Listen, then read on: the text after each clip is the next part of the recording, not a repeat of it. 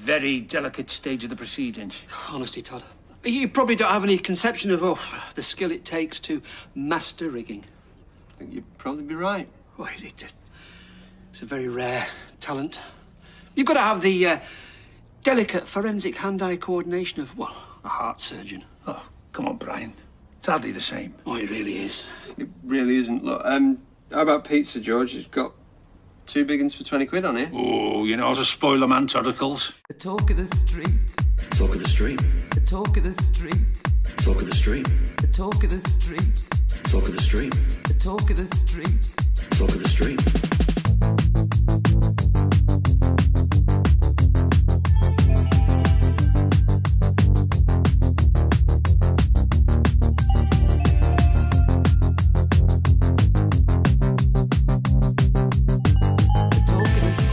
Hello and welcome to episode 252 of The Talk of the Street, an unofficial Coronation Street catch-up podcast that pledges allegiance to the band of Mr. Schneebly and will not fight him for creative control and will defer to him on all issues related to the musical direction of the band. I'm Gavin.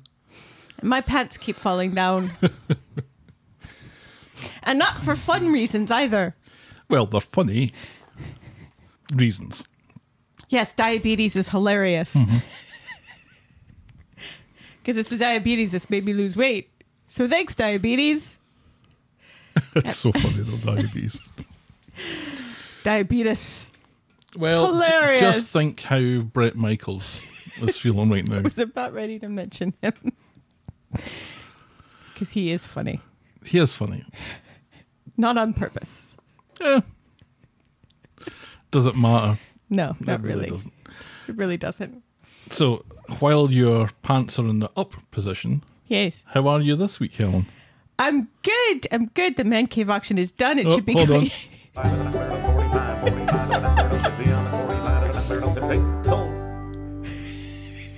Auction talk.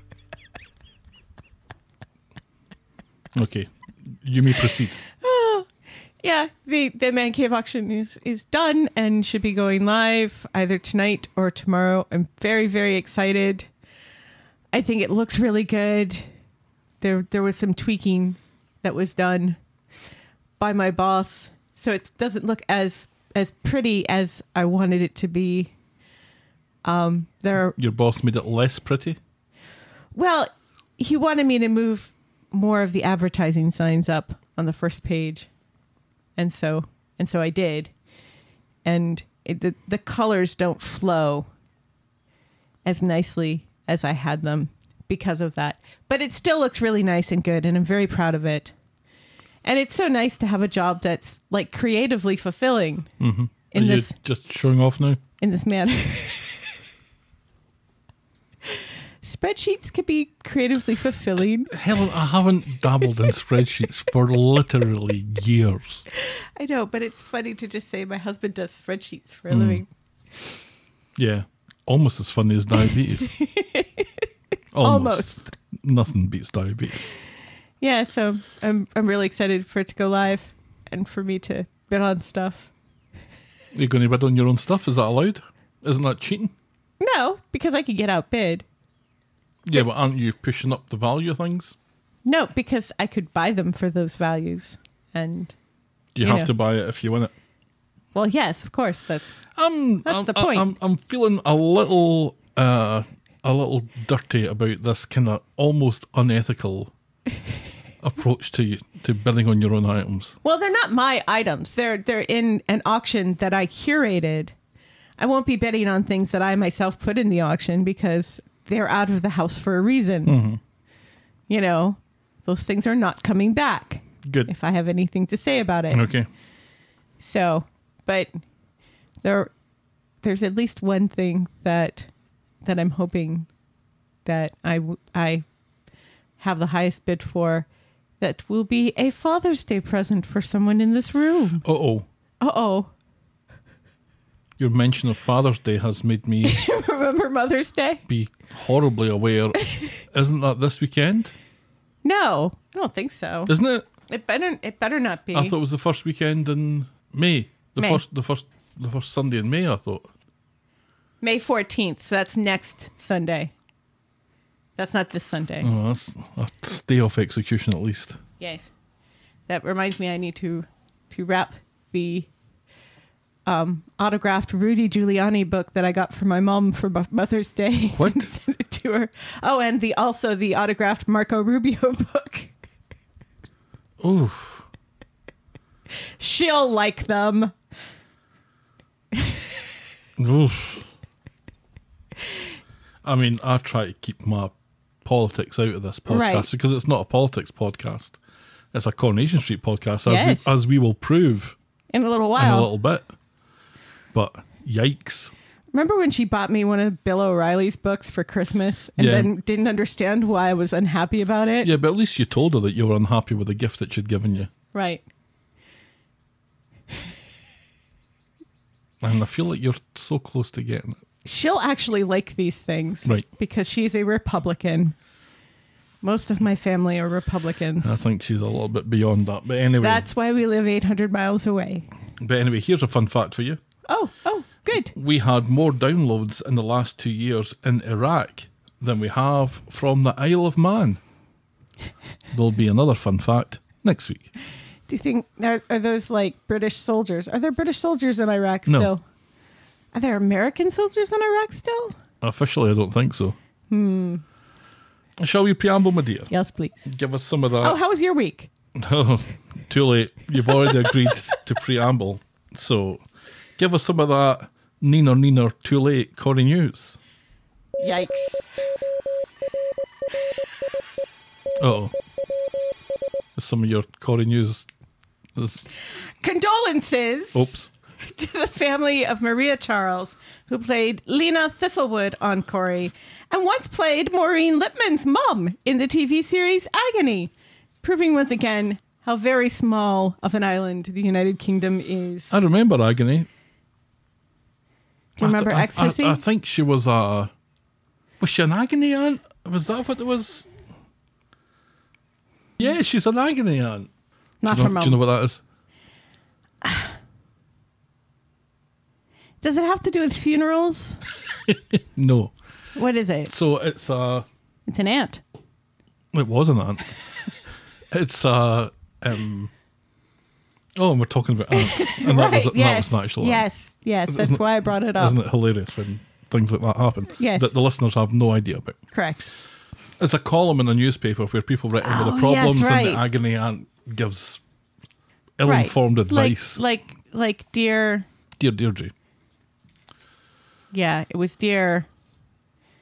It's Dear Amy now. I can't remember what it was when I was a kid. It was Dear somebody. Dear Emily or something. But anyway. Maria Charles, you say? Yes. Yeah, she was 93. Yes. A decent innings. Decent innings indeed. Condolences to the family of Barbara Young, Oh, who played Doreen Fenwick on The Cobbles. She was 93, I believe. So good innings on her as well. so was Maria Charles. Okay, so she was 92. But still, in the 90s. That's pretty good. And Barbara Young was also in the Wine and Roses show, I believe. The Wine and Roses show. The Wine and Roses Oh, show. for fuck's sake. Last of the Summer Wine. Oh, okay.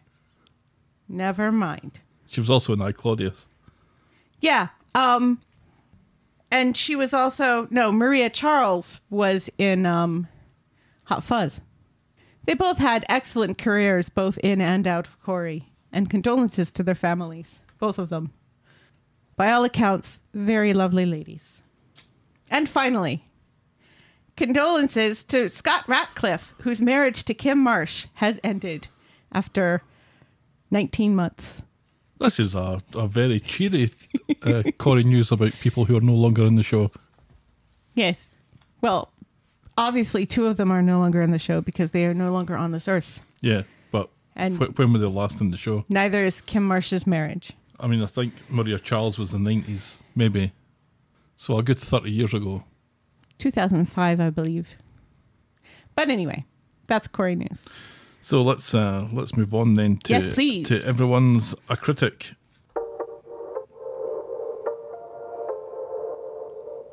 Getting good use out of that former YouTube music. Yeah. So you may remember, Helen, last week Daisy bought us our coffees Yes. and apologised for an email rant that I didn't receive. Correct. So I said, do you know what? I think they should probably send it in again. Yes. And so they did. Yoo-hoo! Oh, are you going to actually read it? Yeah. So yeah, Daisy got in touch to say, here's the rant, and I've added some other stuff on it. So it's an expanded rant. Woohoo! My don't- favourite kind. The rant is essentially bullet points. So you may need to keep up. And are these bullet points on the show or on us? Both. I invite you to guess which. Daisy starts with the auction music and 10 exclamation points. The option music? Auction music. Oh, the auction music, yes.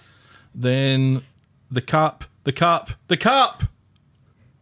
think it's Steve's. Oh, yes. Addy explaining rape to Aaron like the teacup thing makes sense, and he still isn't getting it. Nope. Good point. Poor Dee Dee arriving at the show and constantly dealing with crap. Can't believe she's holding out for Sarah and holding those secrets. I'd actually go to Dollywood continuously if I was her. Right. Well, it's a very expensive airplane ticket from California to Tennessee, I think was my point. D.S. Swain's return, delighted as we were. Excellent. Love the hospital theme tune so much. I love it as well. It's good. I think it's my favourite one. It's good. Paul will hurt the family so much more as he leaves it so long, telling them horrendous. He also says himself, as we said last week, how much he can't catch a break. It's gutting. The car thing is so stupid and meaningless. Try and spend some time with Gemma and Billy, as awful as that would be. Yes, thank you, thank you, Daisy.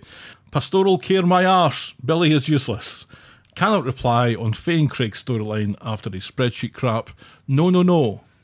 So I think Daisy more than delivered on the promise of a rant. Ah, yes. So that's it. The only stuff she said about us was the theme music. Why are you disappointed about this? Because I like criticism. I feed upon it. We don't get enough. Oh, you don't suit your top. There you go. And now, Will podcast for then coffee. I'll take it off.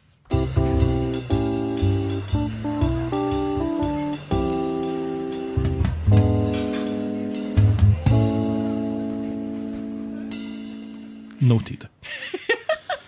We're drinking the wrong coffees this week. Oh no! I have a double barrel Canada Dry, 0 sugar though.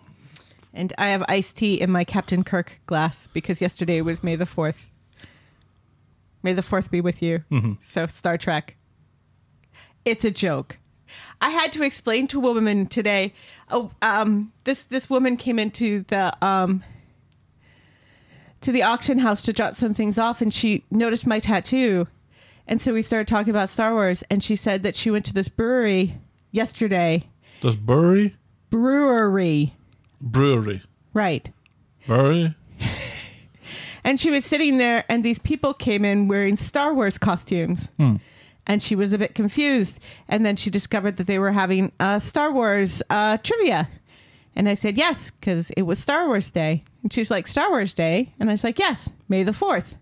May the 4th be with you. And she's like, oh, well, I'll remember that for next year. And that conversation was all started by my lovely Princess Leia tattoo. I'm still curious about your Captain Kirk glass, though, but that's got to do with anything.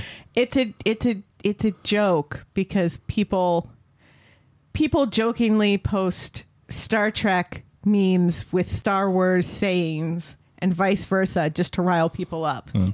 So it's a joke. The winter nights must just fly by. The Chris Pine. The Talk Captain of the Street Kirk. is and will always be free on your podcast provider and on the YouTubes. Don't be forgetting the YouTubes here, Helen. But if you think our show is worth anything more than the time it takes to listen to it, and if you want to show your appreciation, you can buy us next week's coffee by going to ko-fi.com. That's ko-fi.com/the Talk of the Street. And we'll be very grateful, won't we, Helen? Yes. Yes. And now, this.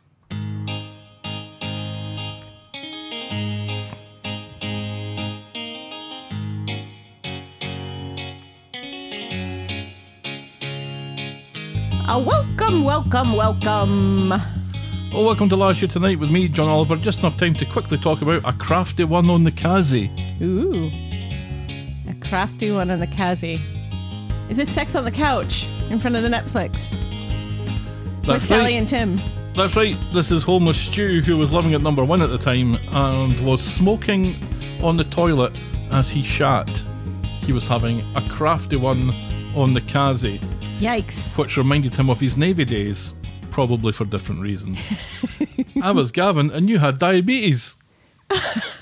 We come full circle. Yes. Which made me scared that we wouldn't be able to make fun of summer anymore. Well, No. The show gave us more reasons than diabetes We to make got- fun of summer. we got over it. So We that's got- it. That's a year you've had that. Yeah. And that's why my pants don't fit anymore. Goodbye, half and half. Hello, oat milk creamer. And that was the bulk of our preamble, was you talking about you, and then at the very last minute asking me how my week went. Amy is relieved to learn that Max has survived his leg surgery, as this means he can get justice. Homeless Stew forgets to order food for Speed Dial's Eid celebrations and takes drastic measures to put things right. Faye finally receives the results of her test following her phantom pregnancy, but everyone seems more concerned about Craig's reaction. On her first proper day, Aggie fails to make a good impression with Mr. Thorne, but discovers some unsettling information about Peter's liver transplant. Whoa. The Undertaker's mistake rate goes through the roof as the self-imposed sleep deprivation starts to take its toll. Kirk dreams up a noisy way to incentivise the Knicker Factory sales team. Do you remember what his noisy way to incentivise the Knicker Factory sales team was? Was it a kazoo? Louder. Cymbals. He had an air horn that he blasted every time somebody made a sale. Yikes. Did that get boring quickly? Yes. I believe it did. Abby goes to extreme lengths in an attempt to talk Toya out of marrying Imran. Ken writes a song. Steve does Platoon. And Gail knows what she's talking about. Our moment of the week was Kirk with his motivational air horn, so we must have enjoyed it, I guess. And our boring moment of the week was an extra complaining that her husband can't get his operation. And that was Coronation Street and the Talk of the Street. This Can you time imagine? last year. You finally get on Coronation Street. They actually give you a line, so you get paid a little bit. And then 2 asshole podcasters in the United States call you the boring moment of the week. Yep. Do you know, We're dicks. fame is a fickle mistress. It is. Shall Just we, ask us. Shall we dive in, my dear? Yes, please. Our first storyline this week is Tim's mum about the house.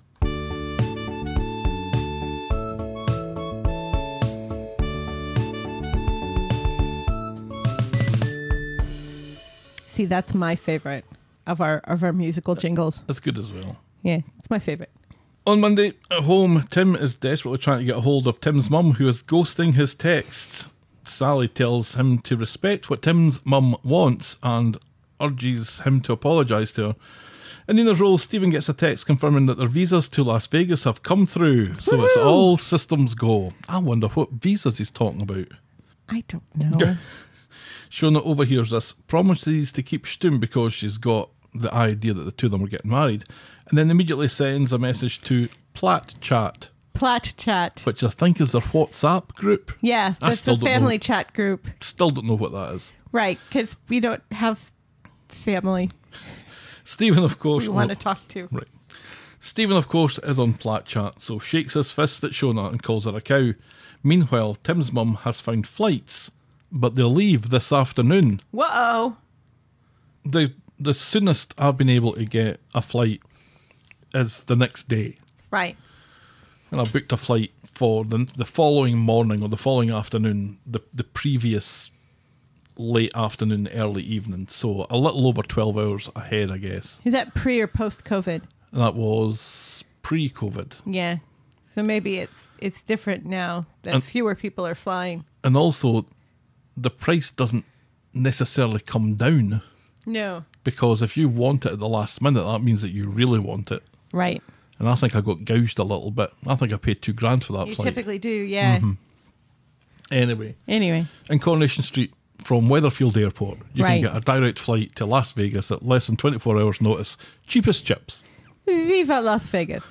Tim and Sally come into Nina's roles. Sally pleading for civility. Tim apologises for being out of order. Tim's mum is sorry too. Sorry that it took so long for Tim to show his true colours. So Tim snaps that Stephen is a slippery shite and no better than Tim's dad. Stephen wants a square go, and Tim looks keen to oblige, but Shona breaks it up before it can get started. Tim storms out, and when he's gone, Sally learns of the Vegas plan. So Sally rushes home to tell Tim who's hoovering so he can have a good think. He's not having this Vegas pish, and makes a solemn oath to put a stop to the whole thing. Meanwhile, Stephen heads to the factory where Michael is working on a bank holiday to clear the backlog, whatever that is. Stephen tells him of his Vegas plans and leaves Michael and Sarah to look after the place while he's gone. Later, Stephen and Tim's mum drop into Sally's to pick up Tim's mum's big suitcase. Right. I think every family has a big suitcase. I know we do. Yep. My friend Susan borrowed it when she went to Disney World so she could load it up with figurines. They're expensive things, big suitcases. Yeah. Things that we always had that were always referred to as the big something. Right.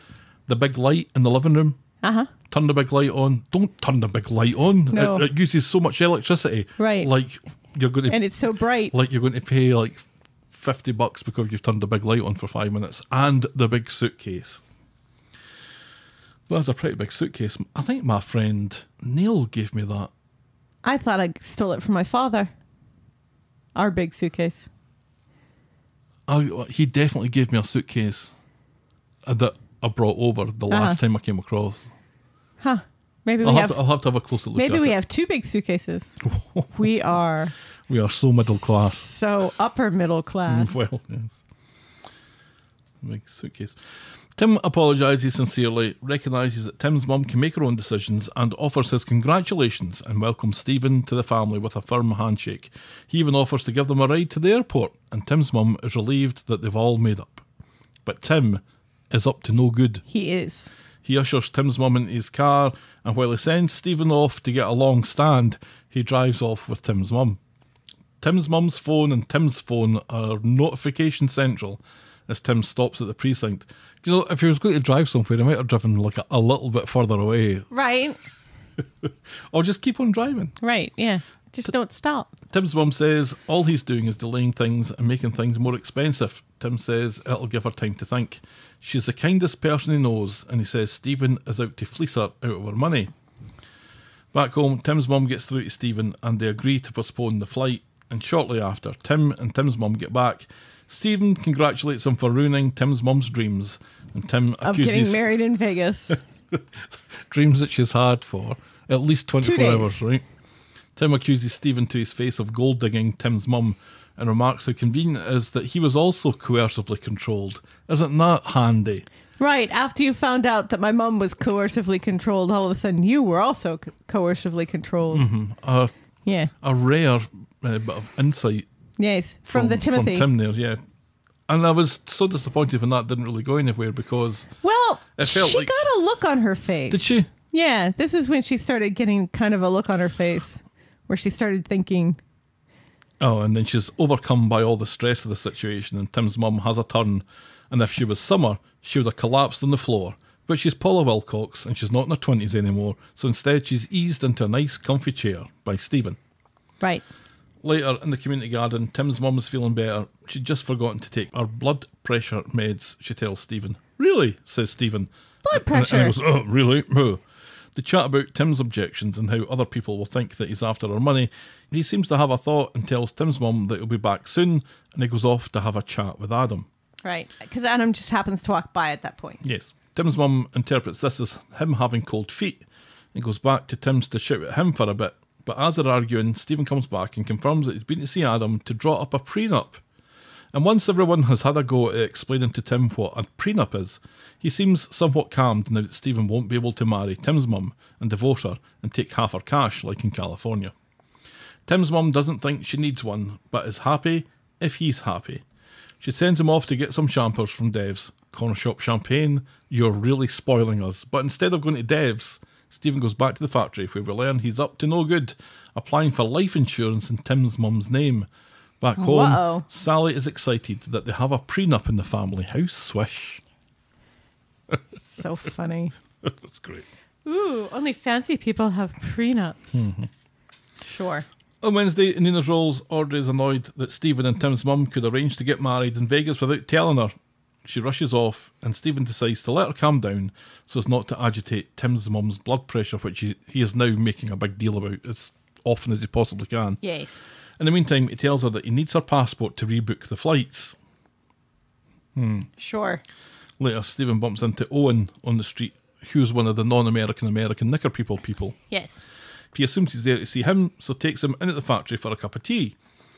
Meanwhile, Tim and Tim's mum are in the Rovers. He's still adamant that Stephen is a wrong 'un and is using Tim's mum, but she insists that she can make her own decisions and begs Tim to make amends. As a future son-in-law, he expects to be wooed by Stephen. Yes. Take me out to the ballpark, new stepdad. Right. Buy me an ice cream. Audrey comes in, and this gives Tim's mum a chance to talk to her. Tim's mum apologises for rushing into the engagement and the Vegas thing, and she admits they've been behaving like giddy kids. Audrey realises that she's been overprotective, and the two of them make up, finding a common bond and being out of their sons' lives for years. Audrey, though, says that she needs to be there for the wedding. Audrey needs to be there, so get her a ticket to Vegas too. Can you imagine Audrey in Vegas? I think that would be fabulous, wouldn't it?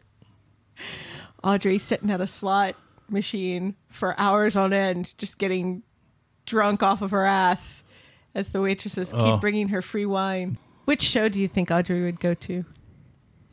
Celine Dion? Something with feathers. Something with feathers. Yes, probably. So this changes Tim's mum's mind about Vegas, and she goes to the factory where Stephen is photocopying her passport and then quickly has to stick it in his inside pocket, and tells him that she wants to get married in the UK and to make it a family affair. She wants Sam to be Stephen's best man. Right. She wants Audrey to have a pillbox hat. Mm-hmm. She's got with feathers. Right. And Celine Dion. Yes. And she wants somebody else to be there. Lily. She wants Lily to be there. Right. Lily can be the flower girl? Stephen's got his copy of her passport now, and life insurance has been confirmed, so he doesn't give a fuck either way. Sure, whatever you want. Tim's mum is thrilled and rushes off to set up a WhatsApp group. Wedding Bells. Spelled Right. Belles. Right. Later in the pub, Stephen bumps into Owen again and learns that he's actually here to see Jenny. And the two of them are tentatively seeing each other now. Stephen hides his jealousy as he celebrates his official engagement with the families. And on Friday, Stephen sees Owen and Jenny leave the Rovers. It seems someone got their hole last night. He quickly intercepts the mail at the factory and seems to have correspondence from the insurance company. Already. Pretty quick. In the office, Stephen is checking through the insurance documentation when Owen comes in, happy to confirm that he and Jenny have agreed to meet up later. Stephen goes into the Rovers, saying that he's had Tim's mum surgically removed so that he can have a word with Jenny, warning her that Owen is a player who's had more cock-ends than weekends. Jenny is gutted. Stephen asks her to stay stum about it. He still needs to work with the sleazebag after all, so Jenny agrees. Stephen finally meets up with Tim's mum in the pub and disguises his loathing of her, as she describes spending the rest of their lives together, and that's as far as we get with that this week. Loverly. We've discussed how the second Stephen kills a woman, it's kind of all over. Do you think he's actually going to kill Tim's mum? No. Do you think he'll ever get to that? I mean, he's planning it, clearly. He is planning it, and it's interesting that you're right, we have said before that the second that he kills a woman, the joke kind of becomes not really a joke anymore. Correct. Not that it's funny that Sinkhole Leo and Teddy are dead. Right, but the it way is that kind it's of been funny done, that they're dead. It loses any camp value that it has once he kills a pure defenceless not old lady. A pure defensive lady like Tim's mum. Right. But I'm starting to find that it's losing some of its camp value a little bit now that Stephen is just being so downright nasty about Tim's mum, saying that she's been surgically removed. Right. And the way that he was kind of talking to her in the pub tonight was kind of horrible. He's a horrible person. He's always been a horrible person. I know, but it's always been done with this kind of Machiavellian cartoon moustache twirling that I genuinely have been enjoying and finding quite amusing. But I don't know, there was something just a little bit more bullying about him this week that certainly wasn't amusing. Right. Well, the whole dosing Carla with LSD was not amusing either. There was nothing camp or cartoonish about that. Well, wasn't there No. a bit? See, I felt there was a bit of it. No. Except maybe like him attempting to get LSD from those kids. But Well, the actual dosing, But remember, he ended up dosing himself. tripping out of his tits. Right. And that was funny as fuck. And yet he didn't learn anything from it, so it felt pointless. I don't know. There have been aspects of it that I think have been funny. This week, I wasn't really feeling it this week. I don't know. I haven't been in a great mood this week anyway. That's true. But You've had kind of a rubbish week. yeah, but this, I don't know. I was kind of hoping for more of that high camp value stuff, and it wasn't really happening for me. No. Which kind of makes me feel like they're winding it down. Jenny's acceptance of his opinion of Owen just seemed a little bit too easily swallowed as well. Right. And then when... Well, Jenny has no reason not to trust him. Let's remember. Well, other than the fact in it that this unsolicited opinion is coming from a guy who you think was maybe wanting into your pants, and all of a sudden the guy that you've spent the night with and seemingly have been getting on like a house on fire with, suddenly this guy that you thought was after you now says that this Owen guy is a creep. I mean, that feels kind of convenient. That feels as convenient as Tim noticing about the coercive control thing. Yeah. And I expected a little bit more from Jenny to see Really? through that. And also, don't tell anybody. Right, yeah. Don't tell him I said this, but the guy's a sleazebag. Oh, don't worry, I won't tell him. Right. But you're still not going to date him anymore because you think he's a sleazebag. How are you going to explain that? What would you think of Tim kidnapping Tim's mum? It was really anticlimactic. And you're right. They just went to the precinct. Why did they go to the precinct? Why didn't they just sit in the car outside the house? They might as well have. Driven round the corner. It was weird. Gone to streetcars. You know, I like the fact that Tim is so protective of his mum. Mm-hmm. I wish she was as happy with the fact that he's so protective of her. But, I mean, I guess I can kind of see her point as well, that, you know, she's a grown woman and everything. And the way that Stephen has really just made everything weird. I don't know. Yeah, I think that's one of the things that really frustrates me about Stephen is that everybody seems so taken in with him. Mm-hmm. And it's like these people are some of these people are supposed to be smart. And where's the intelligence here? I don't see it. Well, Carla's never been taken in, I don't think. No. She's never really trusted him. But, you know, she's still not at the factory. So he got what he wanted from her. Well, I think she's realised something that she maybe should have realised anyway a while ago, was that there's more to her life than this stupid factory. Right. Right. She still makes an income off the factory, whether she's there or not, I believe. And Peter was going on about his 25 grand that he essentially stole from a dead man now. Right, yeah. What happens when that comes back to bite him? Do you think that ever will come back to bite him? Nope. No. Nope, I think that's done. I think that's as done Rufus as... never even, said, hey, somebody stole my really expensive watch. Didn't seem to notice. So there's 25 grand that you've got. There's your mortgage getting paid for, I don't know, a year or two in that flat above a cab office. So maybe more than that. Maybe that's 3 or 4 years worth of mortgage that's getting paid off by just stealing a dead man's watch. Well done, Peter. Interesting. You should do that more often. I don't know. I've never liked Stephen. Right, you've made that clear. I have. Repeatedly. All right, well, let's move on then Yes, please. to our next storyline, which is Damon, Bad Omens 2. On Monday, Sarah wants her hole, but Adam has to work. And on his way out, he tells her that he's booking the bistro for his birthday lunch tomorrow. Been there. He's done booking that. his own birthday lunch. Fucking hell, Sarah, can you do anything? In his roles, Adam tells Damon to put a notice outside the bistro to get any objections about the late license thing noted.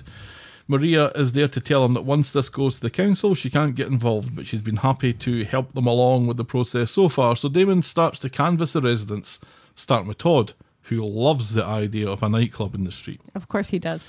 Later, Sarah runs into Damon, and he's putting up the notice that Adam told him about. She's had enough of him winking at her and spending all his time with her husband. He tells her that not everything has to be about her. Well, the winking is definitely about her, so yes. shut up. And then in the Rovers later, Sarah and Maria are chatting about the bistro late licence. Maria seems very pro about it, and Jenny couldn't give a fuck. Steve and Shona are pro as well, until Sarah mentions DJs and how the music will be going all hours and people getting 3 a.m. kebabs. Imagine the vomit and the litter. And the pee. Sarah says that's what Gail said, and suddenly everyone is against it. So Sarah goes home and explains how it was all kicking off about the late licence, but she doesn't mention how she was the one who stoked it all. Adam still thinks they have a good chance, and all this means more business for him and for Nick and Leanne. Everyone's a winner. Gulp, says Sarah. On Wednesday, it's Adam's happy birthday. Yes, and Harry has made him a card. Yeah. This says to Adam, from Harry. Yes. And they're going to go bowling with Harry. Hooray! Soft play! Screams Harry. Play! And so they go off for lunch at the bistro, and Adam takes a call to tell him that some locals are against the late licence idea. Uh-oh. Gulp, says Sarah again. Nick is worried about all the money that they've already invested in this, and Adam tells him not to worry, he's on it. And then Damon comes in and takes some champagne over for Adam's birthday, and Adam oddly asks Damon to join them for their romantic lunch. Yeah. A menage a trois, says Damon. It'll take more than a bottle of champagne for that, says Adam. 2 bottles of champagne then. Gulp, says Sarah again.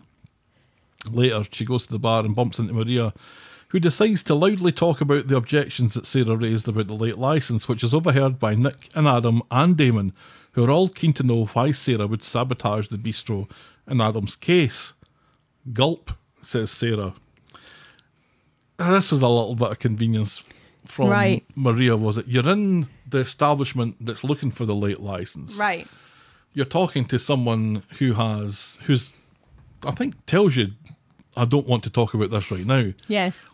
In the earshot of that person's brother, who also happens to own the bistro. Yeah, it is. It's a little too convenient, isn't it? Just a little bit. Just a little bit. Sarah quickly throws Gail and Shona under the bus, saying that they objected too. Maria thinks it's a good thing, as this means people get informed about it. Mm-hmm. Adam, though, was furious that Sarah went behind his back, and she accused him of doing the same with Damon and their stupid bromance. Either way, that's his birthday celebrations fucked. And he's not going to go bowling with Harry. He's the worst stepfather ever. Later, Adam takes credit for what Maria said by encouraging Nick to go on a charm offensive with the other businesses and tell the residents the sort of clientele he's looking to attract. Meanwhile, Damon is meeting Sarah outside the factory to talk about her scuppering the late licence. He plays it cool, saying he has one goal now, which is turning the bistro around. If she has other issues, that's her problem, and she's the only threat to everyone else's happiness, unless she can't keep her mind off his goodies. On Friday, Sarah is up and apologetic to Adam, but he's only a little in the mood to listen to it. He values Damon as a client and suggests that she apologises to him too. So she goes to the bistro to apologise to Nick and Leanne, but they're not in the mood to listen to it, and as it turns out, Sarah isn't much in the mood to make it, and points out again that the noise is going to piss off their normal clientele and Damon's a scumbag. Lovely apology, says Leanne. In the Rovers, there are some scenes of the older residents looking forward to the coronation. Daniel says that when it comes to the national anthem, he prefers the Marseillaise. And everyone finally, I found things. something that I can agree with Daniel on. Isn't it funny that they're taking all this time to talk about the coronation on the show when they barely talked about Easter? It's No, not really. COVID.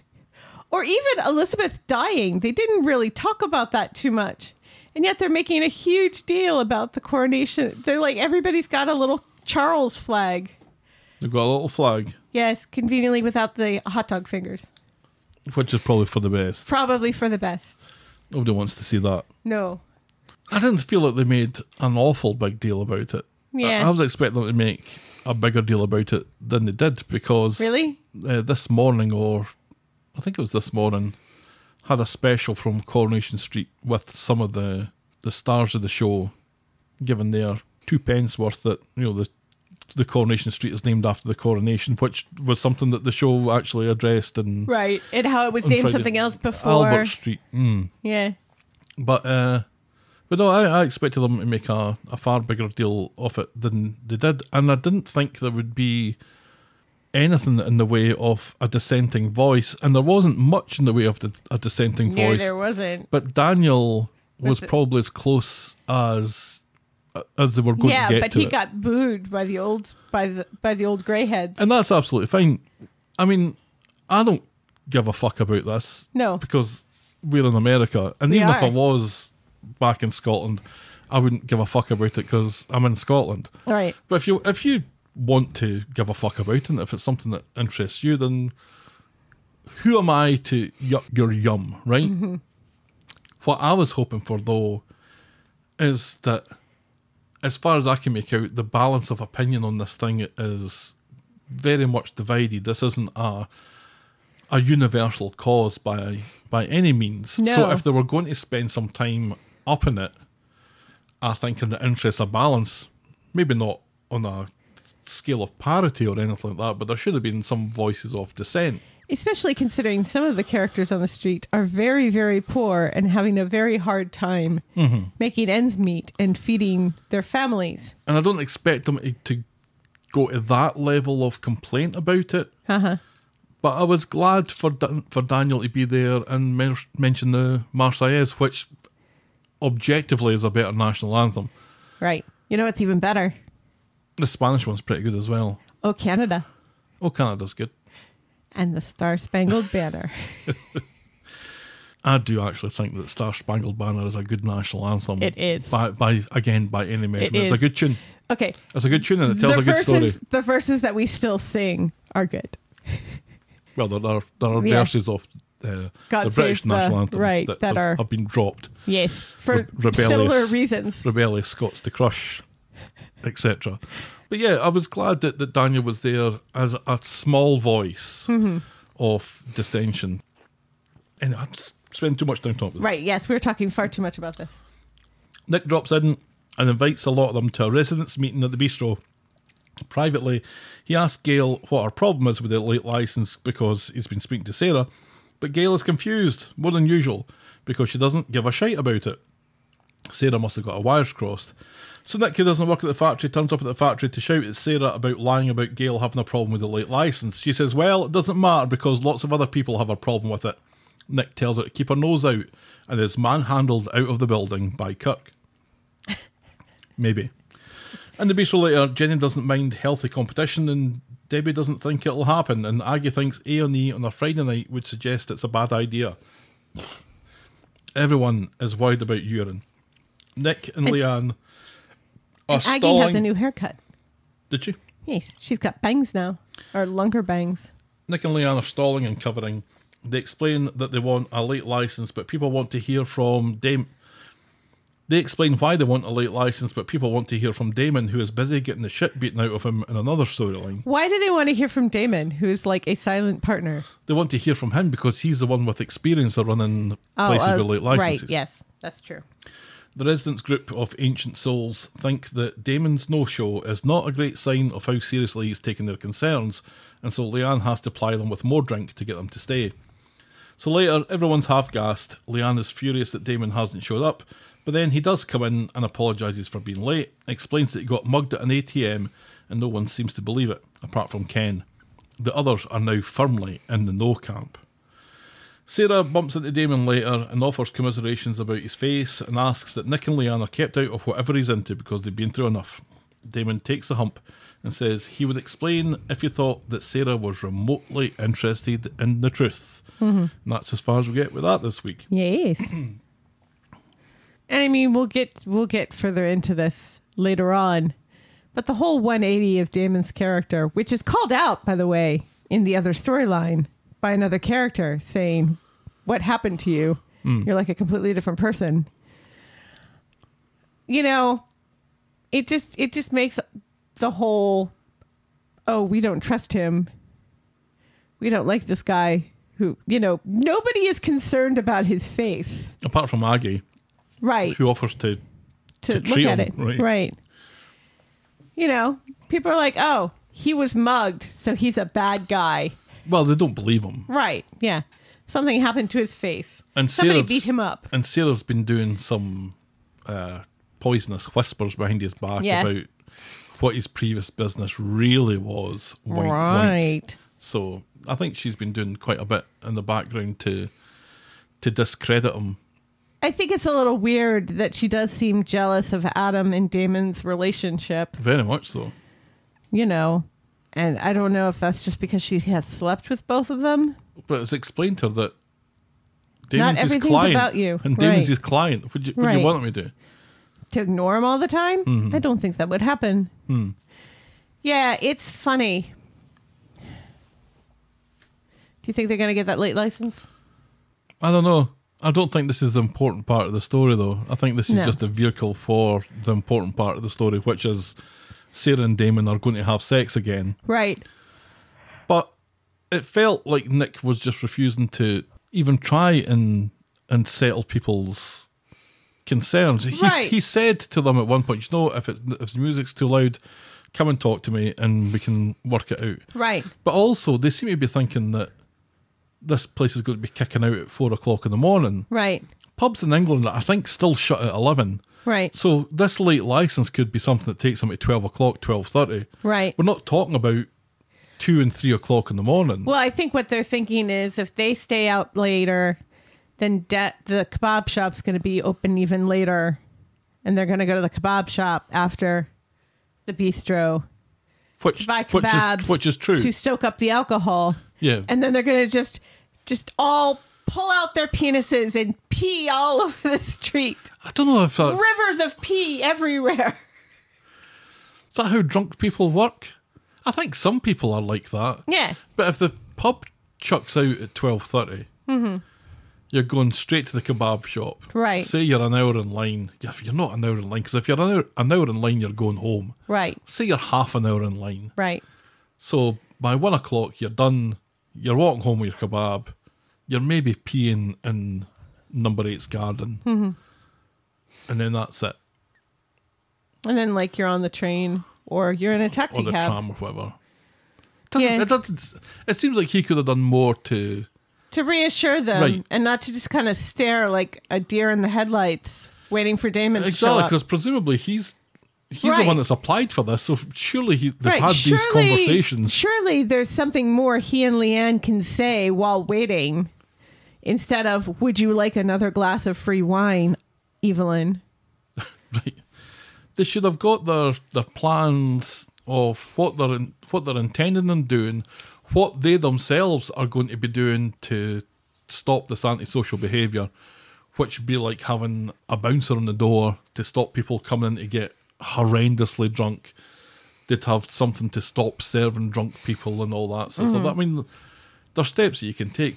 Otherwise, nightclubs wouldn't exist. Right. But nightclubs generally don't exist where people sleep often. Well, where I stayed in Stirling, there was 2 nightclubs within a 2-minute walk, Right. and I never heard them. Really? They kicked out at 2 o'clock in the morning. Yeah, but you heard the junkies on the street below you. Yeah, at 9:30 at night.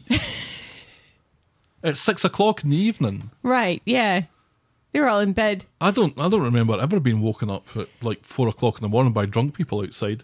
No. I got woken up by drunk people, but not hordes of them. Right, yeah. And I mean, typically we get, if we're getting woken up at 4:30, 5 o'clock in the morning, it's because our neighbor works early hours, so is And for some flashing reason- their headlights in our bedroom window. And they have to have their car running for 5 minutes before they drive off anywhere. Right, For for whatever reason. When we lived on Knight Street, there would be quite a few drunk people walking by our house at odd hours because the QD is open.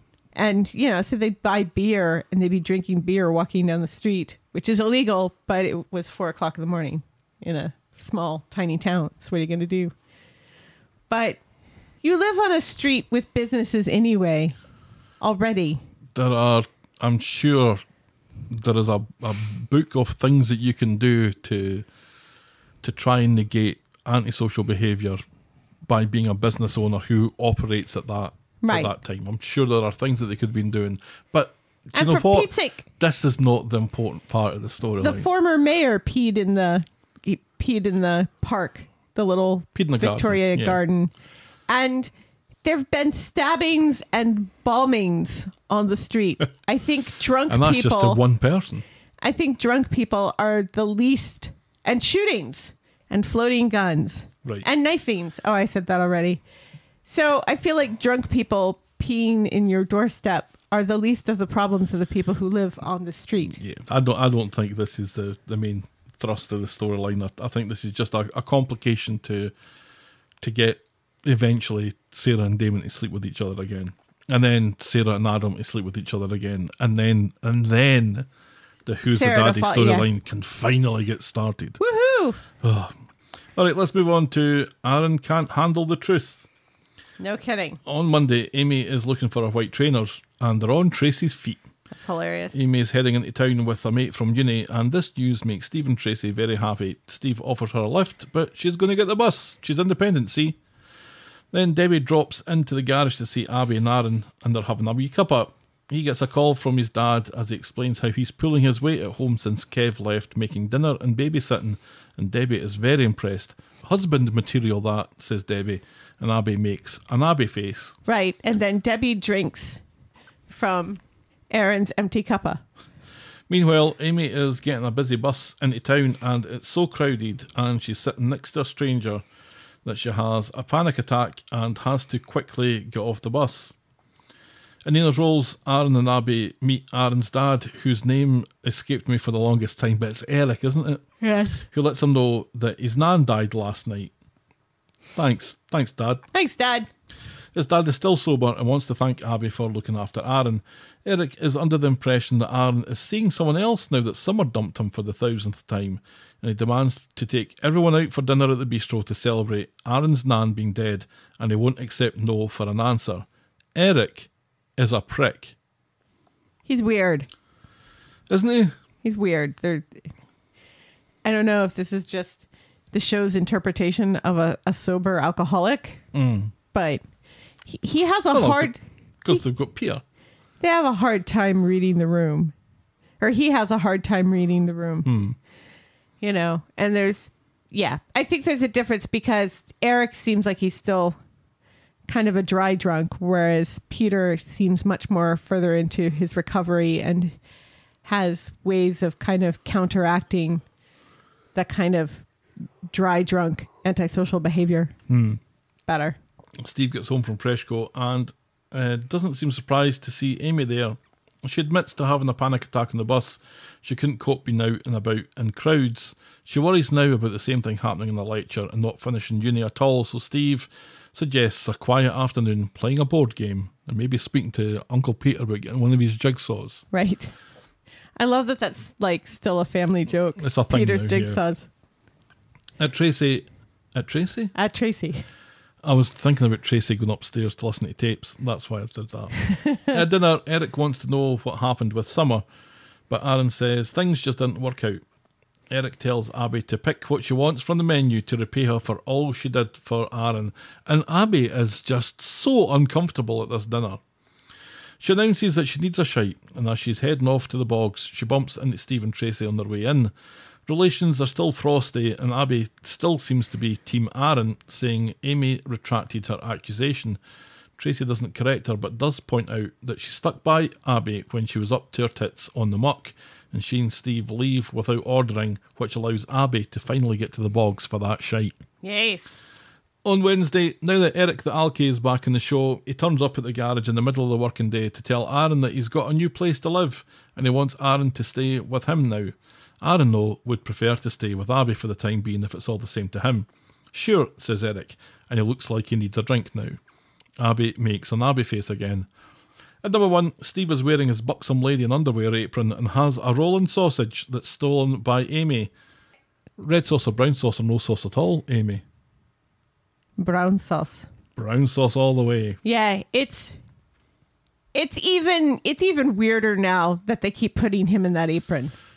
What would be weirder still would be him wearing that apron while wearing a baseball cap indoors during the day. Right. Yeah, but his daughter's been raped, and he's wearing this apron. It isn't a rape apron. No, but it isn't a rape-ron. Right, but it's, sexy buxom lady. Mm-hmm. It does feel a little tone deaf, doesn't it? Now, there's nothing about it. There isn't a leap from there to rape. No. But I get why it's a bit icky. Yeah. And on the other side, I get why it's funny to put Steve in an apron like that. Right. Because this is Steve, who, let's remember, used to have these velociraptor fights with Tim. Well, one time. In the office and things like that. And they don't do that sort of thing anymore, but they still want to make him a little kooky. Maybe it's that the apron is a bit of a objectification of women. Yes. Maybe that's what makes it a bit icky. Yes. Yeah. Yes, that's exactly why. So Amy tells him that she's getting back into the swing of things at uni and is making new friends who don't know her history, and she's quite pleased about that. Back at the garage, Abby gently talks Aaron into giving his old man another chance so that she can get her spare room back. Plus, this is Eric's latest chance, and maybe last chance, to make it up to him. So Aaron agrees.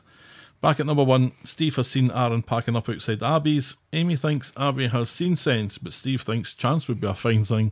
And if Aaron is moving off the street, though, at least Amy can get a small part of her life back. And that's as far as we get with that this week. I think Abby's kind of, I don't know, not coming around necessarily. But I don't know what Abby's thinking at the moment.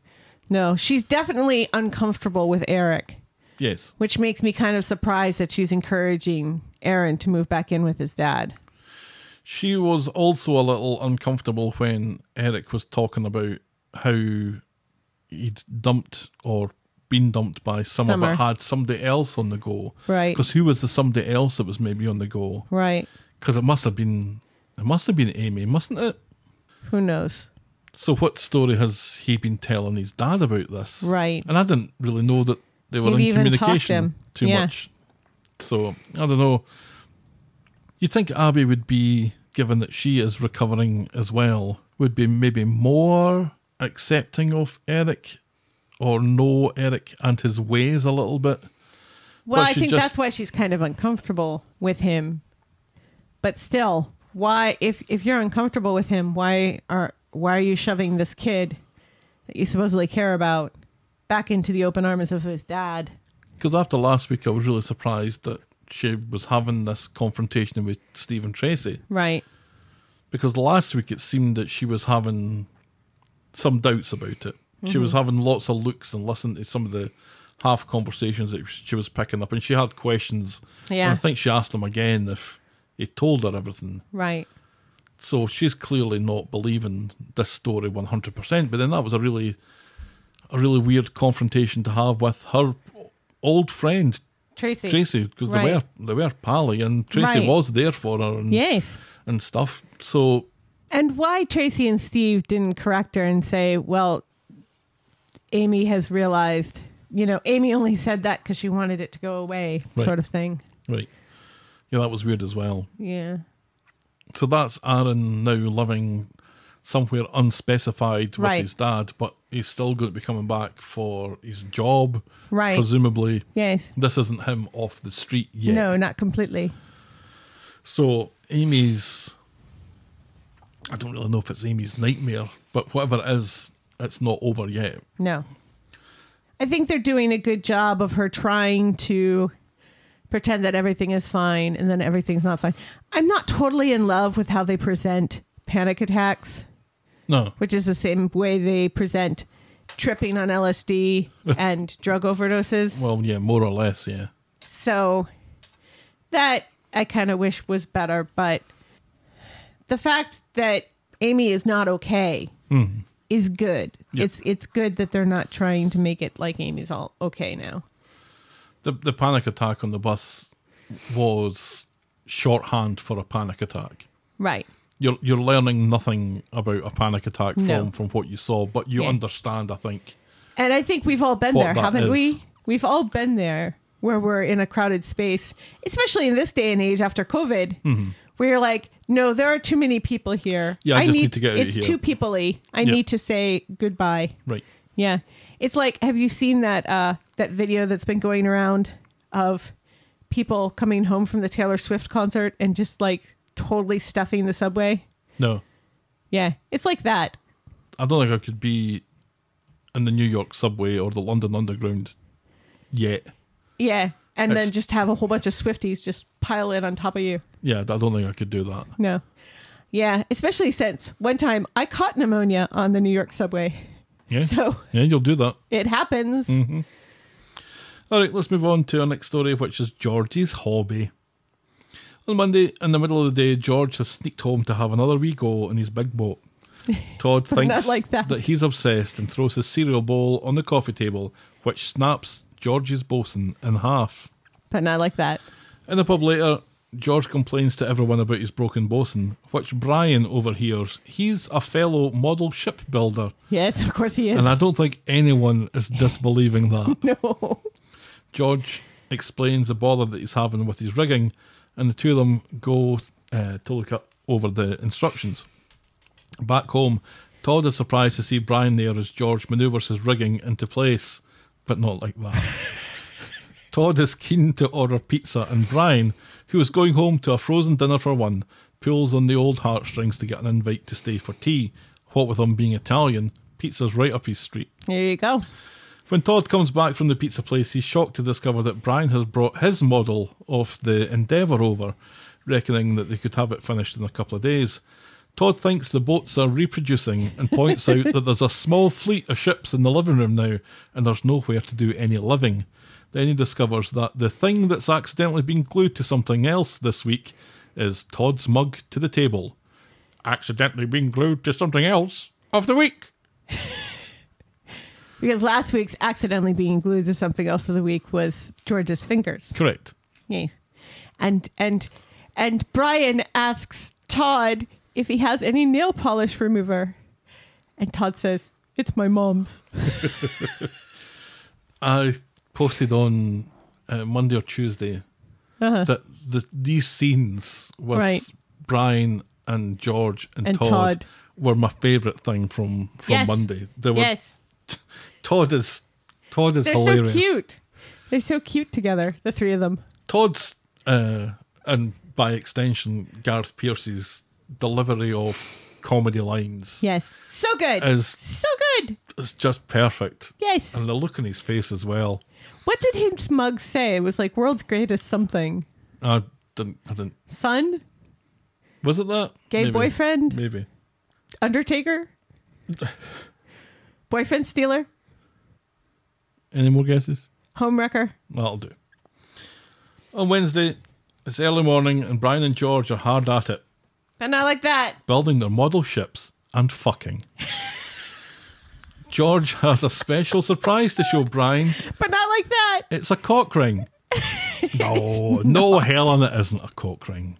It's a brass maidenhead for his Golden Hind model or whatever, who cares? Later, Brian meets with George in Nina's Rolls and has a copy of the latest edition of Monthly Seaman. But not like that. There's a competition running for Model Seaman of the Year. But not like that. And he suggests that they both enter. But not like that. George needs some encouragement, Not like that. but is game. But not like that. At home, cynical Todd thinks that the offer was simply to ensure that Brian didn't come last, which seems to be a bit of a stretch. But when George can't find the maidenhead, his thoughts dash to the notion that maybe Brian stole it. And he's encouraged to think that way by Todd, Right. who's just been an asshole. Yes. So George is still looking for the maidenhead when Brian comes in, and George Yes, he is. airs Todd's suspicions, but reckons maybe it was picked up by mistake. Brian is outraged by the accusation, Outraged, I say. and it looks like the two of them are going to fall out over a toy. A toy? London? London! And And- I mean, that's not a toy. You would not give something that tiny to a child. No. They'd choke on it. And sadly, that's as far as we get with that this week. There was no more of this on Friday, and I was like so disappointed. Ooh. I was really enjoying this. Me too. I was actually enjoying it more before it looked like George and Brian were falling out about it. I don't Right. want them to fall out about it. I want them to be... It's so cute to see them sitting at the table fixing boats together. Because it's delightful. These two lonely old men just kind of bonding. the thing that we're missing from that, though, is Eileen walking in and Right. seeing it all. Because none of this would happen if Eileen was there. No, so where's Eileen? She's in Canada. Because I don't know. she's going to a Toronto Maple Leafs game? Yes. Sure, that's what she's doing. Go Leafs. Go Leafs indeed. No, I love this storyline this week. I think George being so eager to become obsessive about this and dogging his work, and again, basically leaving Weatherfield's dead in the hands of Todd and being Right. happy It was to do so it. funny It's when hilarious. he says to him, "No, you can deal with the casket lining salesman guy. Just don't let him leave any samples because that's an excuse to come back." Mm-hmm. Sort of thing. And it's so funny because there was a time when George would not leave any of this in Todd's hands. Oh, no. So it's kind of nice. It's kind of nice that he's giving Todd more responsibility. Do you know, it's a family business now. It really it's is. essentially George Shuttleworth and Son. an adopted son, right? Yes, And yeah, and that's precious. it is. But if you're going to become obsessive about something, the last thing you need is Brian to also be Obsessed into with it, it. because Brian is going to take that obsession up All to the the next way level. to 11. Right. Yeah, this, But it's nice. I like it. yeah, great stuff. More of that, please. More of that, please. Our next storyline is Daisy de Bergerac. On Friday, Debbie drops into Carla's to see Ryan. All right, Bob Bags, says. Carla. That's right. And why? Because that's what Carla says. That's what Carla says now. All right, ball bags. Ryan isn't there, though. He's at the doctor's appointment. Debbie's upset that no one went with him, but Carla insists that everyone is mucking in and taking care of him, so much so that Carla and Peter have cancelled their holiday. Back at Carla's later. And it's the fact that Carla had to show Debbie the cancellation notice Right. to be believed. Yeah, that was hilarious. Back at Carla's later, Ryan discovers that Carla and Peter have cancelled the trip because he's been raking through their bin. He's a bin raker. What? Have you been caught bin raking? No, You must be pretty good at it then. I am. He's pissed and says that he doesn't need babysitting, but he appreciates the sentiment. Later, Ryan has done the dishes, so Carla is obviously super impressed. And Ryan tells her to go off to Scotland anyway. It's booked. I didn't realise they were going to Scotland. Yes. It's booked. They can't cancel, so they might as well enjoy it. And Yes. after some deliberation, Carla finally agrees. So she heads off, and as soon as she's gone, Ryan is on the phone to Crystal, which is really Daisy, but he doesn't know that Crystal is Daisy yet. Correct. Usually he just texts, but now he's phoning her, which is like, uh-oh. Right. But he gets a generic outgoing voice announcement and just leaves a call me back message.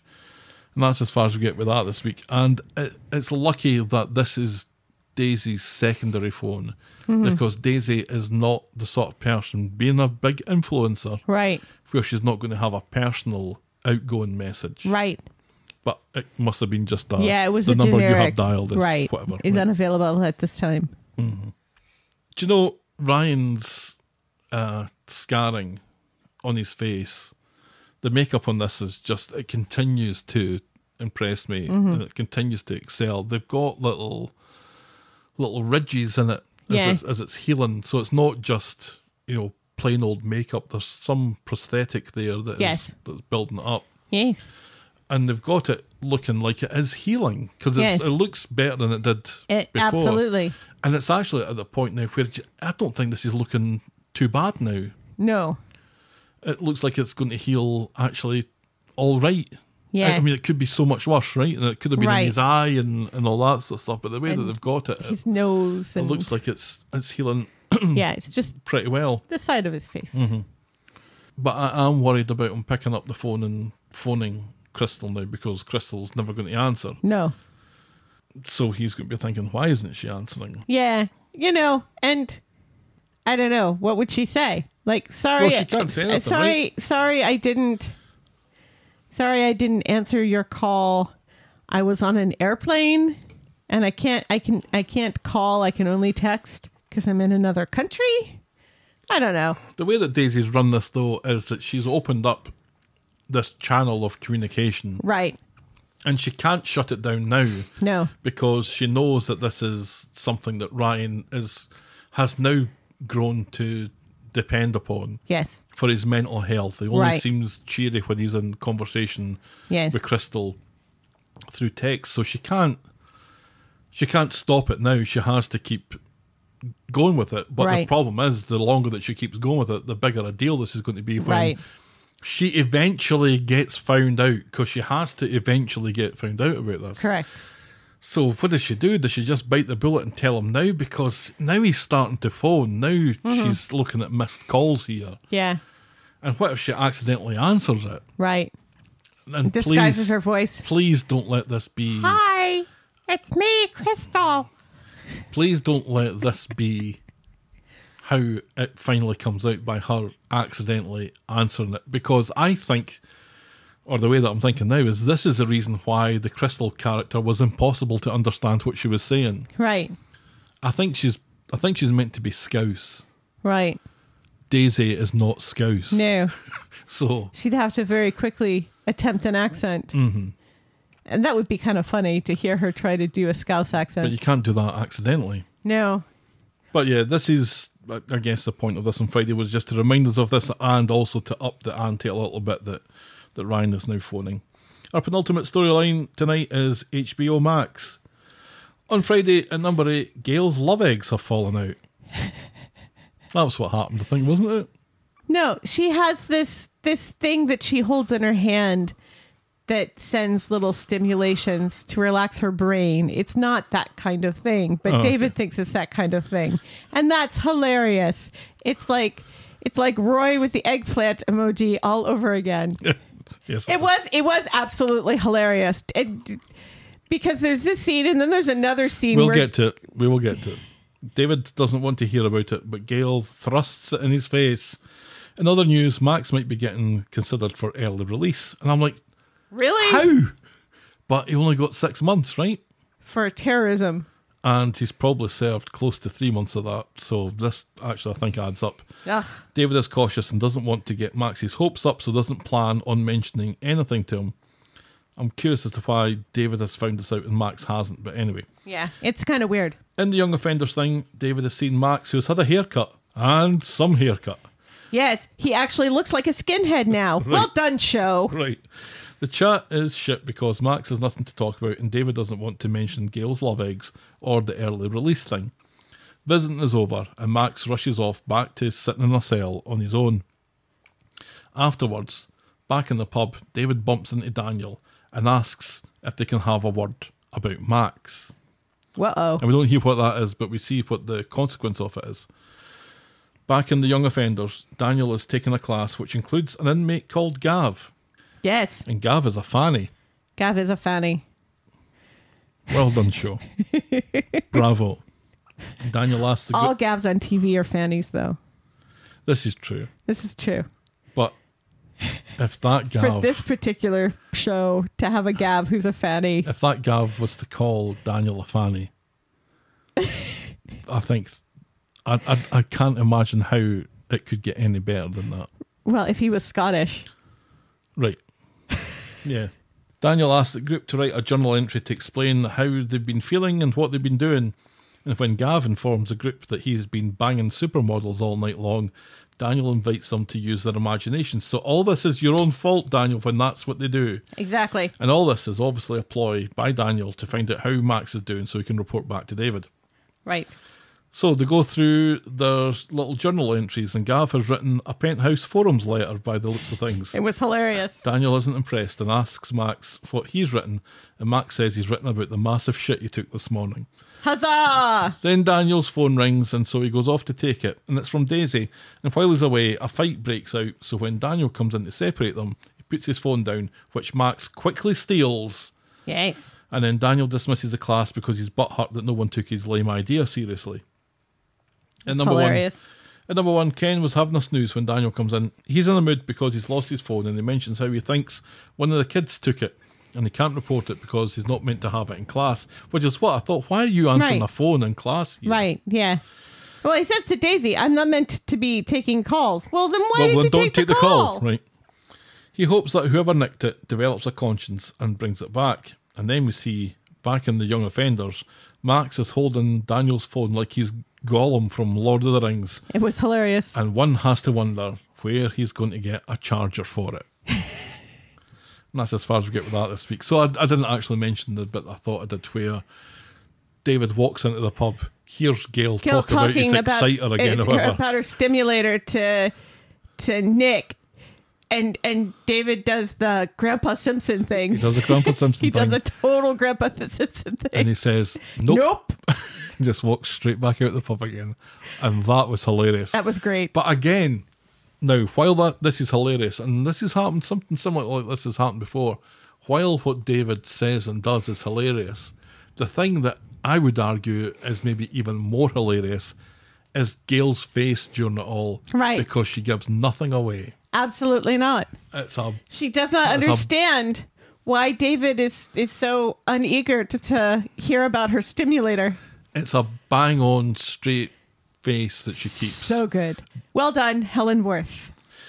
I was so disappointed that Max is back in his old tricks again. Yeah. It's like, what's going on here? I really hoped that when he went into this place, desperate to make amends, has his meeting with Alia, who stands her ground and doesn't roll over for him, says that she doesn't care. He got that kind of closure from that, I guess. Had a hug with David before he was getting sent down. Right. And put out the request for David to come visit. Right. I really hoped that this was going to be the turning point for him. But then, and I think this is probably quite accurate, where we get to a few months down the line, David going to see him, they've got nothing to talk about. Right. So they don't talk. They just sit and he's officially a skinhead now. Right. So that bit I can get. The bit where he stole the phone. Right. Who's he going to call? Right. Who is... Why? Why steal the phone at all? It makes no sense. Well, it makes no sense until we remember the previous story of phones and Daniel's involvement, and Daniel kind of being the bridge between these two storylines. Right. And there's a phone that's going on in this storyline, and there's a phone that's going on in that storyline. Right. And how can these possibly converge? Because I think that's what's happening here. I think this is what they're setting us up for. Is that somehow Max has to pretend to be Crystal Max. Crystal Max. Crystal Light. I quite like that Crystal Max storyline. Do you think he can do a Scouse accent? Let's hope so. Yeah.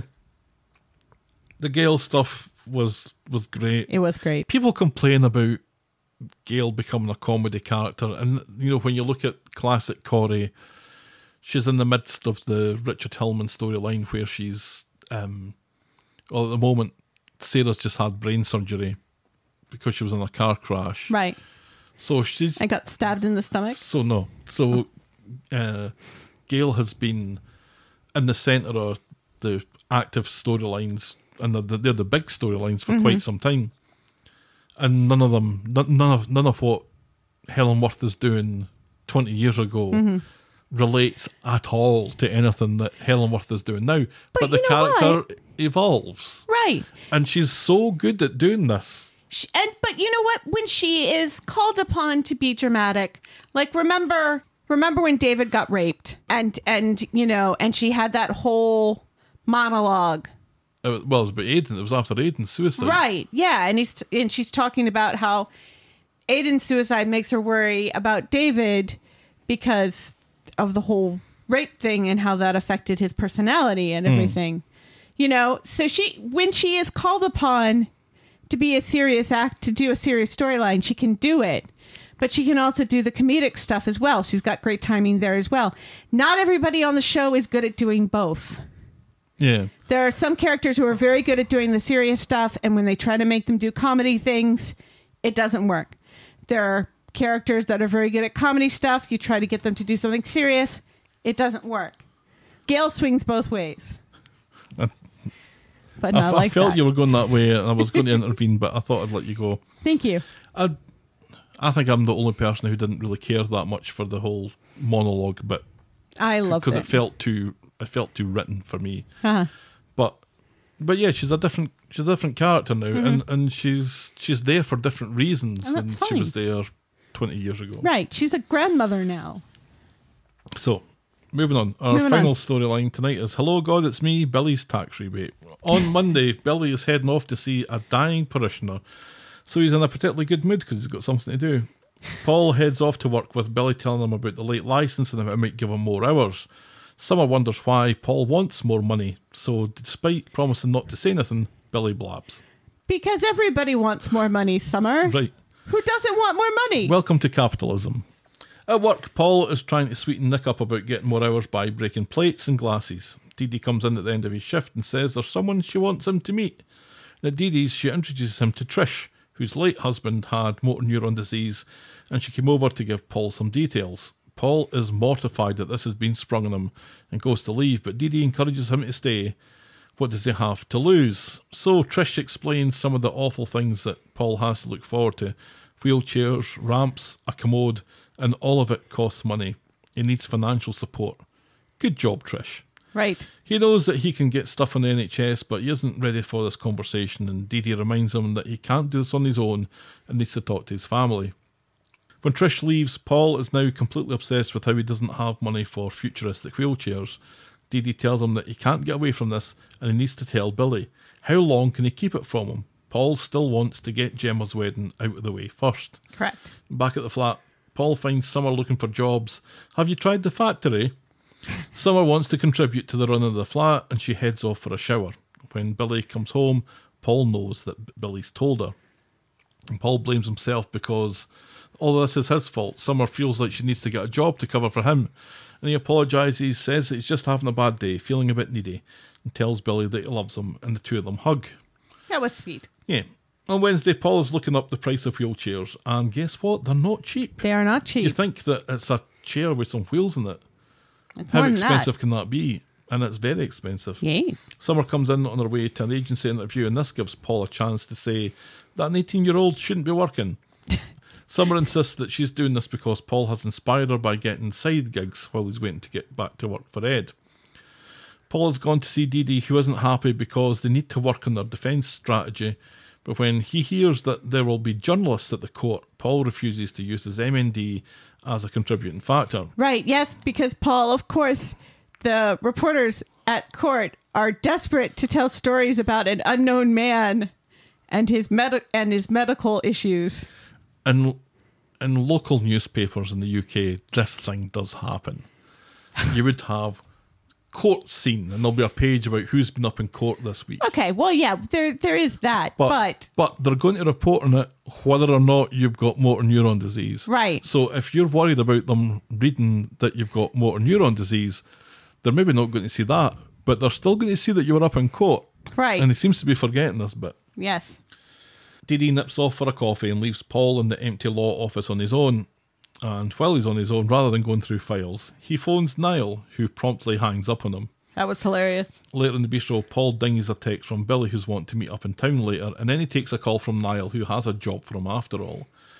On his way out after his shift, he bumps into Billy, who is still keen that they go off and do something. Paul lies and says he's off to the movies with Dee Dee, who is lonely now that she's back from LA, and he doesn't think that she'd open up if Billy was there. Billy pretends to be understanding about this, but clearly isn't, and leaves Paul to it. But of course, the next we see Billy bumping into Dee Dee on the street. Dee Dee is quick to react when Billy mentions the movies, and she covers well for Paul's lie. So Dee Dee goes to see Paul at the flat just before he's on his way out, and she cleverly outsmarts Paul, not that that's hard at the moment, by asking him over to hers, but he says that he's heading out with Billy.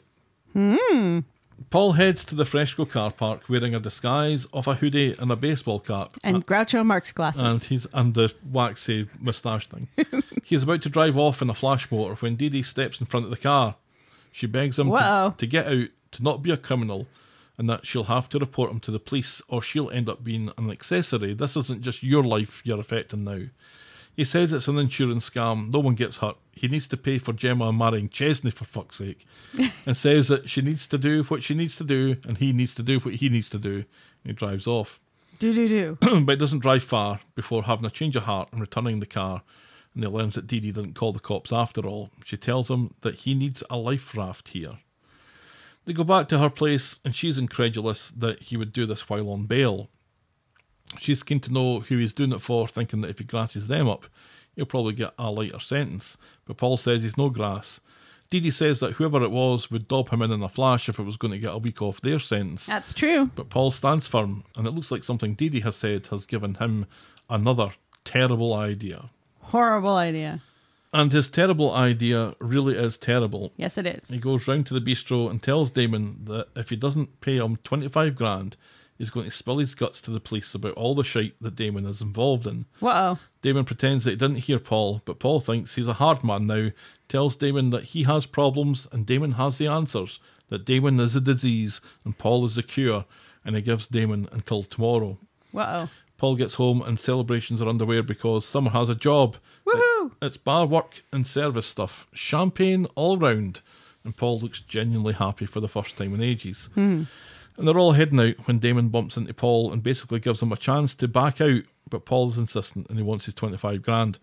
Damon steps away as Billy and Summer arrive and gets on the phone to Niall and explains that they have a small problem. Yes. On Friday, Dee Dee runs into Paul and Nina's Rolls and accuses him of ghosting her. Turns out, though, that he's dress shopping with Gemma, and he still refuses to grass up the people that he's been nicking cars from. In Nina's Rolls, Dee Dee is meeting up with that MND lady, I can't remember her name, Trish. In comes Billy and hangs around like a bad smell as he eavesdrops, and he wants to talk about one of his parishioners. Fuck off, Billy, says Dee Dee. Client attorney privilege here. Right? Billy apologises and then says that he's looking for a support group. Fuck off, Billy, says Dee Dee. And Billy finally fucks off. That was hilarious. Meanwhile, Paul approaches Damon and threatens to grass him up again. Damon says that he needs to pull in a few favours first, and their meeting is interrupted by Gemma and Bernie, who are keen to get going and buying a dress. Privately, Damon confirms over the phone that it's on and asks Niall to fuck Paul up good and proper. Later, Paul and Bernie are in a wedding shop. Gemma is trying one on and reveals the plan, which is to find a dress that Gemma likes, take a photo of it, and get one of the knicker people to make a copy. She finds a dress, and Bernie's about to take a picture when the owner puts a kibosh on that. So Bernie pretends that she's about to shit herself, so the owner quickly ushers her to the staff conveniences, which allows Paul to take the photos, but then the owner comes back and catches him in the act. But not like that. Bernie pleads innocence, but the owner refuses to let them leave until the photos are deleted. So Paul does so and shows the owner. Satisfied, she tells them all to beat it, just as Paul gets a call from Damon when they arrange to meet for the payoff later. What do you think of Gemma's dress? I quite liked it. I thought she suited it. I didn't think it was too over the top, and I didn't think it was too stale. No, it was just right. She says later that she's looking for something in between a nun and a slut. Right. Essentially. And I thought that was it. It was kind of fun. I thought, I'm not the best judge of what a good wedding dress looks like, but I thought it suited her. It seemed like it pushed up her boobage maybe a little too much. But if that's the only thing that it does. Right. Then and I you think kind of should... expect a wedding dress to do that. Right. All of mine did. So Paul heads off to the precinct and is on the phone to Rico, trying to get a hold of Gemma when Damon turns up. Damon says it sounds like he's having a bad day, so Paul explains exactly how bad his day really is and how bad his days are going to get before long, and spends the next few hours unburdening himself onto Damon, who is the only person that he can really talk to about all these health and money issues. For some reason. And this wears Damon down, who explains that the meeting's a set-up, there is no money, and Niall and his brother are here to kick the absolute fuck out of Paul. Yeah, they're going to kill him. He tells Paul... He never says that, and I don't know why. Because that's he implies exactly... He implies it very strongly. He heavily implies it. I don't know why he this is it. This is it. This is the end. This is how you die. Mm-hmm. And Paul gets it. He tells Paul to scarper. But what about my money, says Paul. Scarper, you half-wit, says Damon. They're going to kill you. So Paul has been gone for a second when Niall and his brother show up, and they do not like Damon's excuses that the problem has already been dealt with and no one's going to grass up no one, because what assurances do they have? And they want to know Paul's name and address, and Damon says that he doesn't know. Later, Paul sees Damon on the street and is shocked to see that he's got a bit of jam over his left eye and some jam in his right ear, and he's holding his hand a little bit. Damon doesn't want to go into details with Paul and says it's all sorted, and all of this is overseen by Dee Dee. Later, they bump into each other again, and Paul doesn't let it go and asks what happened. Damon explains that it's all dealt with, and he kept his mouth shut when they asked for Paul's address. Paul can't believe that they let him walk away, and Damon says that they didn't have much choice, which I take to mean that he kicked the fuck out of them. Yeah, which I don't know if I necessarily believe, because those men were considerably taller than he was, and there were two of them. They looked hard. Yes. And he doesn't really... He does a bit, I guess. It looks like he can handle himself. There's a reason why I said Marvel should take notice and hire him to play Wolverine, because he's short and he looks like he can fight. He looks like he can fight. Looks like a good scrappy guy. Yeah. Now, were these the people that were saying, you mentioned earlier, that questioning Damon being still a kind of gangster or hoodlum? Right, yeah. They're like, what happened to you? Why are you sticking up for this guy? You've become soft. Like you don't have balls anymore. Right, yeah. Oh, I've still got balls. Yeah. I've still got big balls. Yes. You can suck on them if you like. Massive balls. Yes, I will prove that I am a man by having you suck my balls. Yeah, I think the insinuation here is that he did beat the both of them up. He introduced Niall to Paul as being an absolute nutter, and his brother even more so. Right. So, but that's how people have described him and Harvey. He was worse than Harvey. They've said Right. that he's worse than Harvey, so maybe he is. Who knows? Paul is shocked that Damon did that for him. Damon tells him to keep it to himself and to stay away from Niall and him in future, and Paul is only too happy to confirm. In the pub, Bernie and Gemma are going through pictures of substandard wedding dresses. Gemma wants something somewhere between nun and slut, and the one in the shop was perfect. They're soon joined by Paul, who has managed to salvage the photos that he took from his deleted items. Very clever. Bernie and Gemma are thrilled and make plans to get the knockoff made by a knicker person. At the bar, Dee Dee wants to know what Paul and Damon were arguing about, and she needs to know the truth. Paul promises to explain everything later at the flat. So as promised, Paul goes to see Dee Dee, and he tells her about the plan to blackmail Damon, how it backfired, and how he definitely won't be grassing Damon in now that Damon's effectively saved his life. Right. Dee Dee is about ready to wash her hands of all this.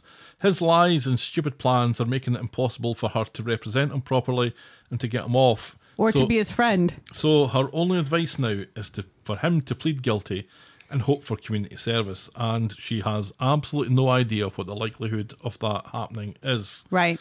And suddenly, finally, the penny drops for Paul.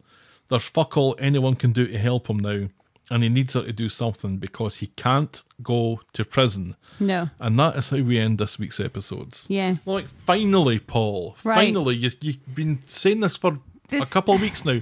Oh, it doesn't matter. I need to get through this, and it doesn't matter what happened to me. Well, here you're looking at the sharp end of what's about to happen to you. Yeah. And it's real, and you're Yeah. going to go to jail for this. Yeah. It's ridiculous that it took him this long. And I thought this was the week that I was just going to be entirely frustrated by Paul and his actions, because being on bail and going to steal another car. Right. What, because it worked so well the last time? Right. Yeah. Jesus. I still don't understand why we need all of this gangster car stuff, I hate it, and I wish it wasn't in it. because it's enough of a story to have this young man dying of this horrible disease. Yeah, there's a person story here that's far more interesting Right. than Without stolen the cars. gangster shit. Right. Yeah. It's pointless, and it makes me mad. Or they could have something that's a bit lower level if they're again trying to prove to us that Damon's a good guy. Right. Or a good bad guy. Right. But there are other storylines that prove that he's a good bad guy. Right. So I don't know what's going on here. Anyway. And I had Dee Dee's back entirely here when she's just washing her hands of the whole thing. Absolutely. Because I don't he's doing his best understand- to drag her down with him at the moment. And he doesn't seem to realize that. That he's putting her in a very awkward position. And I don't know why she keeps lying for him either. She said The this way week, that she lies to Billy about their movie night. she had a good line where she's talking about the number of secrets that she's holding for people because she's the She's secret holding keeper in the secrets for street. Sarah, yeah. Right. And Damon seems to be in amongst it all Right. one way or another. But it's good Yeah. that people are telling her secrets and or telling her to keep her mouth shut and she's doing it. But yeah, I don't know.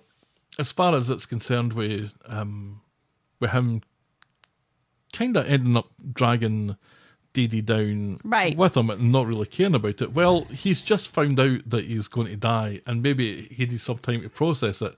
But maybe don't use the time that you should be processing that by stealing other people's cars. Right. And dragging your friends down when you desperately need to keep your friends when you're dying and you're going to need those friends' help. Yeah, his I didn't like her, dropping that woman on him no, that whose was awful. husband died. Yeah, that was a misstep on Dee Dee's part. I think it was an attempt at shock therapy, Right. And and it didn't really work. it didn't work, and it's also putting this other person who's gone through this horrible thing Yeah, she's feeling like in an an asshole awkward now. position. Right. But But you know what? Her husband is dead. Maybe Paul can have her husband's old wheelchair if she still has it. see, that's the thinking that was missing from that scene. Yeah. Andy's commode. Ugh. Well, do you know what? I guess some Dettol and it's fine. Right. Billy was quite annoying though. Yeah. So there's always that. But I mean, the problem with Billy being annoying is that he's being kept in the dark. Yeah. And that makes it worse. Because, like, when he comes over and interrupts them at Nina's rolls, it's like, oh, finally, Billy's going to find out. Mm-hmm. And he doesn't. No. He's thinking about his parishioner, which, thank God, he's finally thinking about his work, He has taking his work seriously. He has parishioners. News It's at 10. something. The reason for Paul not telling Billy doesn't make a huge amount of sense. No. I mean, I can kind of understand why he's keeping it from his sister and his mum. Yes. That he wants to wait until after the wedding to tell them. And there's maybe part of me that says if you tell Billy, Billy's definitely going to tell them. Right. Billy's face is going to tell people that there's something wrong. Right. But if that's how they find out, that's how Right. they find out. But And he's got to tell somebody other than Dee his Dee and lawyer Damon. and the reason why he needs a lawyer. Right. And I was kind of annoyed by Billy, too, when Paul broke down on the couch. Was it the couch or was it in the car? And Billy says something flippant like, oh, I know us gays are known to be soft, but come on, buck up. Mm-hmm. And it's like, you don't even know why he's crying. Maybe you should be curious as to why he's crying. Why he's crying and why his hand still isn't getting better. Right, And yeah. and he stopped talking about it. Right. Why it's getting worse instead of better.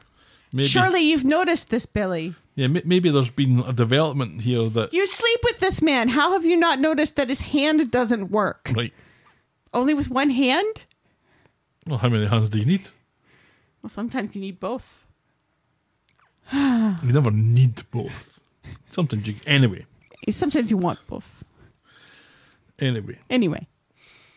I think Paul is going to have to own up here. His court case or his appearance in court feels like it must be coming up pretty soon. Right. Maybe next week. Yes. And maybe next week people start to learn about this. And I know that this is a long story. He's not going to die in a month here. Right.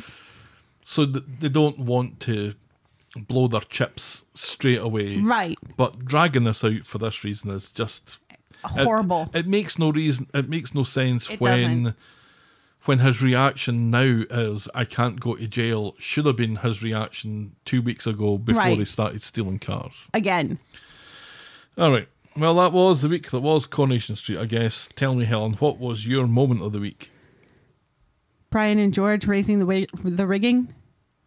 Yeah, I think just the three of them and the Todd getting pizza. and the little Three Stooges kind of thing that they've Right. got going on in about the shipbuilding and Todd's cynicism about the whole thing was just Right. hilarious.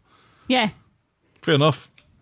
That is our Moment of the week. And we had a sad moment of the week last week, so it's good to have a happy, funny one this week. exactly. Yes. What about your boring moment of the week? All the King Charles shite. There wasn't very much of that. It was boring, though. Ken getting woken up from a nap. That was more boring. All right, fine. He was lying listening to classical music, and I was like, "Are you all right, Ken?" And then finally got woken up. It's like, "Oof!" Thank God for that. Yeah, Ken's nap being interrupted by Daniel is our. Oh, there we go. We get Daniel in it. Right. That's our. We get Ken and Daniel. It's too bad we couldn't squeeze Chesney in there somehow. We haven't seen much of Chesney. If you've ever been able to squeeze Chesney in somehow, write in to tell us about it. We're the Talk of the Please Street at don't. gmail.com, and we're at Corrie Podcast on Twitter, Facebook, and Instagram. You can shout me and Helen a coffee by heading to ko-fi.com. That's ko-fi.com/the Talk of the Street. Check out the clicky section of vulgar.co.uk for links to our merch store and YouTube channel. And if you're so inclined, please leave a rating and a review on the iTunes or your podcast provider of choice. Thanks for making it to the end of another episode. Thank you. And we will be back next week with more Talk of the Street. The Talk of the Street. Bye. Cheerio.